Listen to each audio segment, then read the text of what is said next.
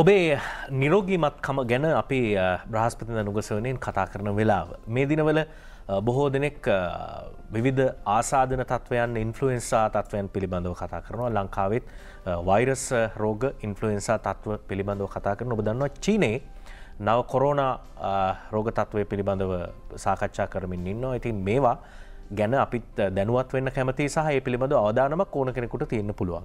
ඒ නිසා අපි ගැන සාකච්ඡා කරන්න තීරණය කළා. ආරාධනා කළා කොළඹ ජාතික රෝහලේ කායික රෝග විශේෂඥ වෛද්‍ය ඒ වගේම කොළඹ විශ්වවිද්‍යාලයේ ජ්‍යෙෂ්ඨ කතිකාචාර්ය විශේෂඥ වෛද්‍ය චම්පික ගමකරණගේ වෛද්‍යතුමාට අයබෝන් ඔබතුමාට. වෛද්‍යතුමා මේ ඉන්ෆ්ලුවෙන්සා තත්වයක් කියන්නේ මොකක්ද? මේ ඉන්ෆ්ලුවෙන්සා එකක් කියන්නේ මොකක්ද කියලා අපි මුලින් පැහැදිලි කිරීමක් කරමු. ඔව් දැන් අපි මේක සාමාන්‍යයෙන් අපි ගොඩක් අහලා තියෙන තත්වයක් ඉන්ෆ්ලුවෙන්සා. එහෙම නැත්නම් සමහර අය ෆ්ලූ කියන වචනෙත් භාවිතා කරන මේ ව්‍යවහාරයේ. එතකොට මේ ඉන්ෆ්ලුවෙන්සා කියන විශේෂයෙන්ම වෛරස් කාණ්ඩයක් වෛරස් ගොඩාක් එකට අදාළ වෙනවා. එතකොට අපි මේ දවස්වල ලංකාවෙත් බහුලව පැතිර යන තත්ත්වයක් තමයි මේ ඉන්ෆ්ලුවෙන්සා එක. කියන්නේ ගොඩක් අය අපිට මේ රෝගීන් එනවා ප්‍රතිකාර ගැනීම සඳහා ඉන්ෆ්ලුවෙන්සා වෛරසය සොයා ගැනීම නිසා. ඊට අමතරව වෙනත් වෛරස් රෝගත් මේ දවස්වල ශීඝ්‍රයෙන් පැතිර යනවා. විශේෂයෙන්ම ශ්වසන පද්ධතිය ආශ්‍රිත රෝග තමයි මෙහිදී අපි කතා කරන්නේ. ඉන්ෆ්ලුවෙන්සා කියන විශේෂ වෛරසය ගත්තොත් ඇත්තටම ඒක පැතිරෙන්නේ අපේ ශ්වසන මාර්ගය හරහා, අපේ නාසය හරහා, අපේ මුඛය හරහා පැතිරෙන ඩ්‍රොප්ලට්ස් කියලා කියන අපි පුංචි කෙළ බිඳු සහ ශ්වසන මාර්ගය හරහා එන පුංචි ඩ්‍රොප්ලට්ස් වලින්. එතකොට මේවා අපි අර රූපයේ හඳුන්වලා ඒ පැතිර යන දේවල් යම් කිසි කෙනෙකුගේ නාසය හෝ මුඛය හරහා ශ්වසන මාර්ගයට ඇතුල් වීම සහ එය පෙනහළු තුළට ගමන් කිරීම. මේ මගින් පෙනහළු ආශ්‍රිත ශ්වසන රෝග ඇති වෙනවා. මීට අමතර අපි දැන් මේ පෙන්ලා තියෙන රූපරාමයේ පෙන්වුම් කරන්නේ ඒ මුඛය සහ නාසය හරහා ශ්වසන මාර්ගයට ඇතුල් වෙලා අර රතු පාට පේන ශ්වසන නාල ඔස්සේ ඒවා ගමන් කරන පෙනහළු දක්වා ගමන් කරලා එතනින් එම රෝගය පෙනහළු රෝගයක් බවට පත් වෙනවා. මේක තමයි සාමාන්‍ය ෆ්ලූ එකක් කියලා අපි හඳුන්වන තත්වය. මේක ශ්වසන මාර්ගයේ ඉහළ ප්‍රදේශය අපි හඳුන්වන මේ නාසය, මුඛය සහ මේ ඉහළ ප්‍රදේශයේ ඇතිවන රෝගයක් හැටියටත් සහ එතනින් පහළ ඇතිවන පෙනහළු වලට ඇතිවන රෝගයක් හැටියටත් ඇති වෙන්න පුළුවන්. මේ ඊළඟ රූපරාමුවේ පෙන්නන්නේ ඊට අමතරව මේ තියෙන ඉන්ෆ්ලුවෙන්සා සහ අනිකුත් පෙනහළු ආශ්‍රිත ශ්වසන රෝග ඊට අමතරව පෙනහළු වලට ඇතුල් වීමෙන් අමතරව අපගේ රුධිර පද්ධතිය හරහා මුළු ශරීරයටම ගමන් කරන්න පටන් ගන්නවා. ඊට පස්සෙ මේ ඒ නිසා අපිට ශ්වසන මාර්ගය පමණක් නෙමෙයි ඊට අමතරව පෙනහළු වලින් අමතරව අපේ මස් පිඩු වලට, අපේ ජොයින්ට්ස් වලට, හෘද වස්තුවට, රුධිර නාර වලට, හිසට, මොළයට මේ ආදී අක්මාවට, වකුගඩු වලට මේ ආදී විවිධ ස්ථානවලට බලපාන තත්ත්වයක් බවට පත්වන්නට පුළුවන්.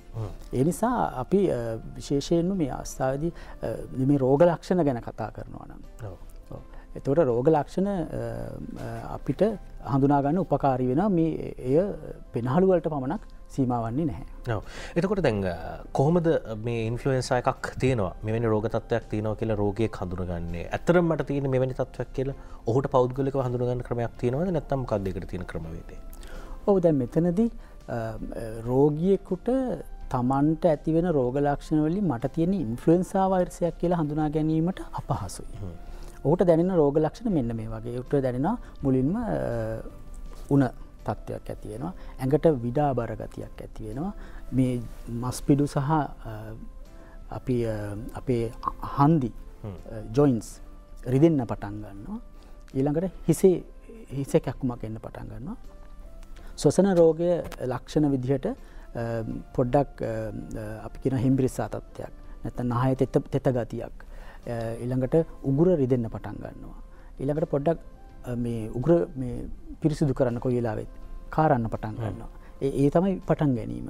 ඊට පසුව ඇති වෙනවා පෙනහළු දක්වා ගියාම හුස්ම ගැනීමේ අපහසුතාවක් ඇති වෙනවා. මේ වෛරසය ටික ටික ඇති මේ බෝවීමත් සහ අපේ ශරීරයෙන් ඇතිවෙන ප්‍රතික්‍රියාව නිසා ඇතිවෙන ඉන්ෆ්ලමේෂන් නැත්තම් ආසාත්මිකතාව නිසා අපේ ඇති වෙනවා විවිධ අපහසුතා.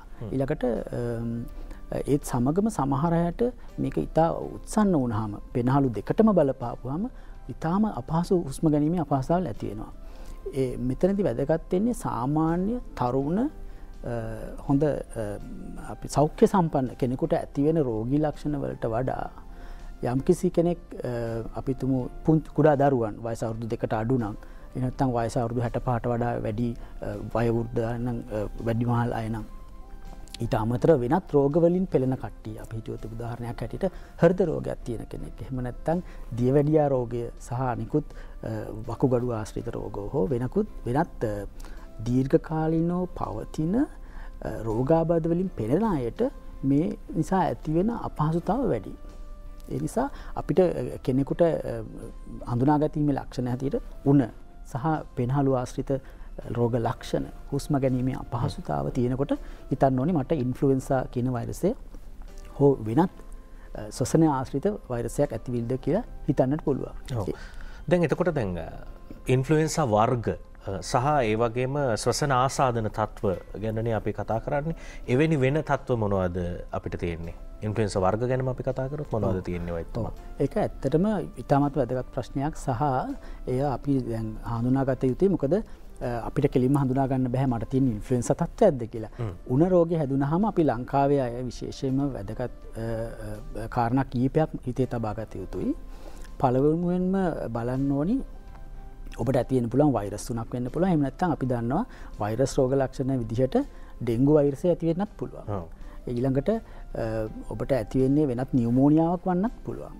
ඒ නිසා ඔබට වෛරස් මේ උණක් සෑදීම තිබේ නම් ඔබට හුස්ම යම්කිසි ශ්වසන ලක්ෂණ තිබේ නම් ඔබ කළ යුත්තේ වෛද්‍යවරයෙකු වෙත යොමු වීම.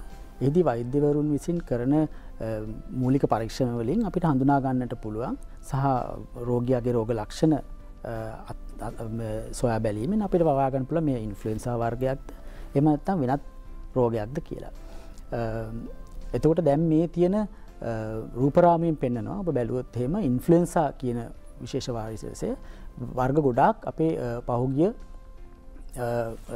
අවුරුදු ගණනාව තුළ දශක කිහිපය තුළ අපිට හඳුනා ගන්න ප්‍රංශයේ ඇති වුණා එක්තරා තත්ත්වයක් මීට අවුරුදු ගණනක් වෙලා ඊළඟට අපි H1N1 කියලා රෝගී තත්ත්වයක් තිබුණා. ස්වයින් ෆ්ලූ කියලා එකක් ආවා. ඒ වගේ ඊළඟට අමතරව SARS කියලා තත්ත්වයක් ආවා. ඒකත් වෙනත් වර්ගයක නමුත් මේ වගේම රෝග ලක්ෂණ තියෙන එක. ඒ වගේ විවිධ වර්ග රාශියක් ඉන්ෆ්ලුවෙන්සා A, ඉන්ෆ්ලුවෙන්සා B සහ ඉන්ෆ්ලුවෙන්සා C කියන වර්ග තුනක් තියෙනවා. මේන් ඉන්ෆ්ලුවෙන්සා A කියන තත්ත්වය තමයි බොහොම දරුණුවට පැතිර ගියේ. ඊට අමතරව මේ ඉන්ෆ්ලුවෙන්සා A කියන තත්ත්වයේ විශේෂ ප්‍රශ්නය තමයි එය එකවර ලෝකේ පුරාම පැතිරී යන රෝගයක් බවට පත්වන්නට පුළුවන්. අපි ඒකට හඳුන්වනවා පැන්ඩමික් කියලා. මේ වගේ තත්ත්වයන් වාර්තා වෙලා තියෙනවා. ඉතින් මේ අපි ඇත්තටම රෝග ලක්ෂණ ඇති වෙනකොට යොමු වෙලා මේ ප්‍රතිකාර ගැනීම සඳහා යොමු යුත්තේ මේ පැතිරීම වළක්වා ගැනීමේ අවශ්‍යතාවය සහ යම්කිසි කෙනෙකුට ජීවිත හානිය වෙන්න පුළුවන් අවස්ථාව තියෙන නිසා තමයි. ඔව්. දැන් මේ වගේ තත්ත්වයක් තියෙනවා කියලා හඳුනාගත්තු රෝගියෙක් මොනවද ඉක්මනට කරන්න ඕනේ? සමහරවිට තව කෙනෙකුට මේක පැතිරීමේ අවදානමකුත් තියෙනවා. තමන් ආරක්ෂා වීමේ අවශ්‍යතාවයකුත් තියෙනවා. එවැනි රෝගියෙක් මොනවද කරන්න හොඳ? ඔව් ඇත්තටම ඒක තමයි ප්‍රධානම ගැටලුව හැම කෙනෙක්ටම හිතට එන කුමක්ද මා කළ යුත්තේ. ඔබ කළ යුත්තේ ඔබ වෛද්‍යවරයෙකු සහ හෝ රෝහලක් වෙත යොමු වී වෛද්‍ය උපදෙස් පැතීම. ඒකට හේතුව මෙහිදී කලබල විය යුතු නැහැ හැම කෙනෙක්ම. ඒකට හේතුව සෑම කෙනෙකුටම ඉන්ෆ්ලුවෙන්සා සහ එවන් ශ්වසන ආශ්‍රිත ආසාදන ඇති වුණාට එය ජීවිත හානියක් දක්වා යාමට හෝ ඉතා භයානක රෝගයක් පැත්තට පත්වීමට අවස්ථාව නැහැ. එය ඉතා සුළු ප්‍රතිශතයකට පමණයි සිද්ධ වෙන්නේ. ඒ නිසා අනවශ්‍ය බියක් ඇති කරගත යුතු නැහැ පළමුවෙන්ම. අපි දැකලා තියෙනවා අපිට වෛද්‍යතුමා මොහොතක් දෙන්න අපි වෙලාව බලලා ඉතින් ටික. හොඳයි. අපි මොනවද කළ යුත්තේ කියලා කතා කරමින් හිටියේ. ඔව්. පළමුවෙන් ඔබ කලබල විය යුතු නැහැ. දෙවැනි කාරණා ඔබ වෛද්‍යවරයෙකුට සඳහා යොමු වීම. ඒ යොමු වීමෙන් පසු අපි හඳුනාගත යුතුයි හැදී තිබෙන්නේ කුමන වර්ග. දැන් ඇත්තටම ලංකාවේ අපිට පුළුවන් පරීක්ෂණ පවත්වලා රුධිර පරීක්ෂා කිරීමෙන් ඉන්ෆ්ලුවෙන්සා A, ඉන්ෆ්ලුවෙන්සා B, එහෙමත් නැත්නම් H1N1 අනෙකුත් ඩෙන්ගු රෝග, ඒ වගේ රෝග හඳුනා ගන්නට පුළුවන්. හඳුනා ගැනීමෙන් පසුව වෛද්‍යවරයා විසින් තීරණය කරනවා මේ සඳහා ප්‍රතිකාර මොන වගේ ප්‍රතිකාරයක්ද අවශ්‍ය වෙන්නේ. බොහොමයක් රෝගීන්ට අපි දකින දෙයක් තමයි ඇත්තටම ප්‍රතිකාර විශේෂාකී අපි කියනවා ඇන්ටිවයිරස්. එහෙම නැත්නම් වෛරස් මර්ධන ප්‍රතිකාර අවශ්‍ය වන්නේ නැහැ. ඔහුට අවශ්‍ය වන්නේ බොහොම සරල ප්‍රතිකාර ක්‍රමයක් විතරයි. හුස්ම ගැනීම අපහසුතාව සහ අනිකුත් ශ්වසන අපහසුතාවන් වලට උණ පාලනය කර ගැනීමට අවශ්‍ය වෙන සරල ප්‍රතිකාර ප්‍රමාණයක් පමණයි අවශ්‍ය වෙන්නේ.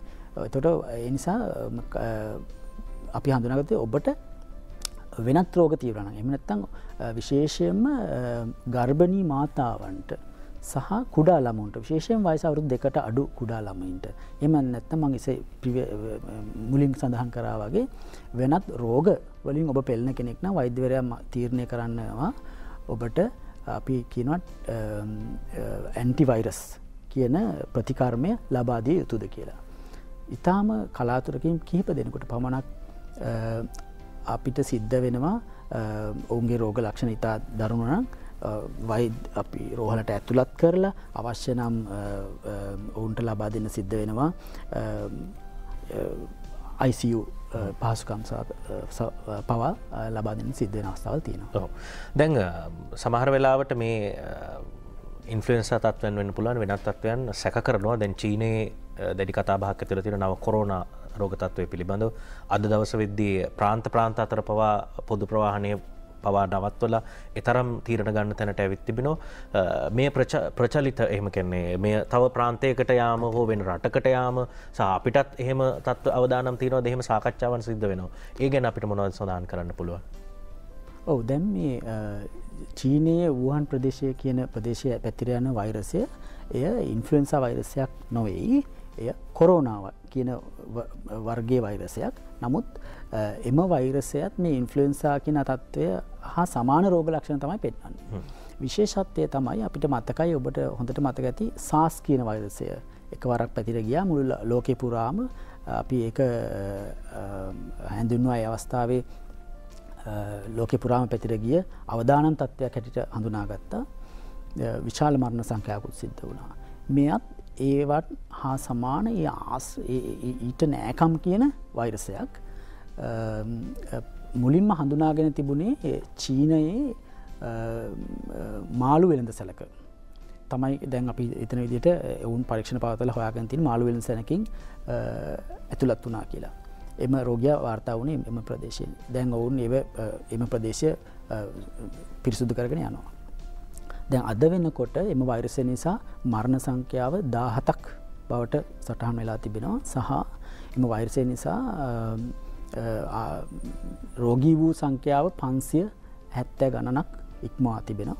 සහ දැන් මේ රූපරාමුවක් මම ඔබට පෙන්නනවා. එහිදී ඔබට ලබා ගන්න පුළුවන් චීනයේ පමණක් නොවේ වෙනත් රටවලට දැන් මේ වනට මේ පැතිර යාමට පටන් ගන්න තියෙනවා. විශේෂයෙන්ම ආසියාතික රටවල සහ ඊටම දුරින් තිබෙන ඇමරිකාව දක්වා මේ රෝගය දැනටමත් වාර්තා වෙලා තියෙනවා. එතකොට ඇයි අපි මේ සඳහා අවධානය යොමු කළ යුත්තේ? ඇත්තටම ඔබට මතක ඇති SARS රෝගය ඇතිවෙනවද ලංකාවෙත් වාර්තා වුණා. එතකොට මේ රෝගයත් ඒ වගේ මුළු ලෝකය පුරාම පැතිර යන්නට පුළුවන්. සිදුවෙන මරණ සංඛ්‍යාව අධිකයි. පෙනහළු ආශ්‍රිත රෝගයක් නිසා ඉන්ෆ්ලුවෙන්සා වගේ ඇතිවෙන පෙනහළු ආශ්‍රිත රෝගයක් නිසා මිනිසාගෙන් තවත් මිනිසෙකුට පැතිර යාමේ හැකියාව මෙම වෛරසයට තියෙනවා. ඔව්. හොඳයි. එනිසා ඒ පිළිබඳ අවධානයෙන් ඉන්න එක දැනුවත් වෙලා ඉන්න එක වැදගත්. එනිසායි අද මේ පිළිබඳ වෛද්‍යතුමත් සාකච්ඡා කළේ. අපි එhmenan බේවින් සුත්‍යවන්ත වෙනවා කොළඹ ජාතික රෝහලේ කායික රෝග විශේෂඥ වෛද්‍ය වගේම කොළඹ විශ්වවිද්‍යාලයේ ජ්‍යෙෂ්ඨ කතිකාචාර්ය විශේෂඥ වෛද්‍ය චම්පක ගමකරණගේ වෛද්‍යතුමාට මේ දැනුවත් කිරීම වෙනුවෙන් ඔබතුමාට බොහොම ස්තුතියි ආයුබෝවන්. ඒ අතරේ ඔබට මේ පිළිබඳව හෝ තොරතුරක් දැනගන්න අවශ්‍ය නම් ආසිරි රෝහල් සමූහය සමග සම්බන්ධ වෙලා මේ දුරකථන අංකවලට කතා කරලා ආසිරි මෙඩිකල් රෝහලට තොරතුරු දැනගැනීමේ හැකියාවක් තිබෙනවා. එමනම් අපි කෙටි විරාමයක් ලබාගෙන නැවත හමු වෙමු බ්‍රහස්පතින්දා නුගසෙවණේ.